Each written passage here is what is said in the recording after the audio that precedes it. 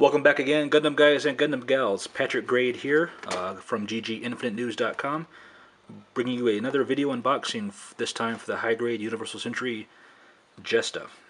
This guy just came out and is currently available on GGInfinite.com. So here's a quick look at the box cover and the edges.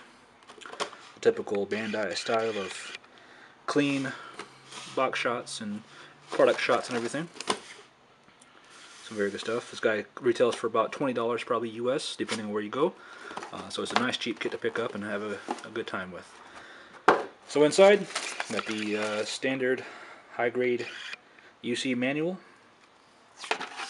Nothing too fancy or unique, but always well laid out, and some good artwork. I always enjoy the progression shots of the development of suits and similar suits and stuff here, so that's cool.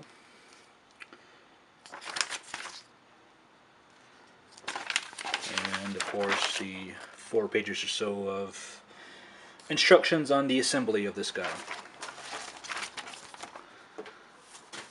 Looking at the contents, we've got a plate of polycaps and hands and beam saber blades.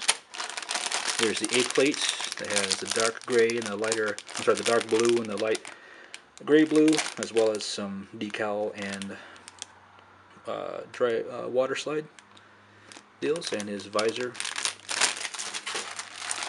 Here's some shoulder and feet elements, as well as some joint work here,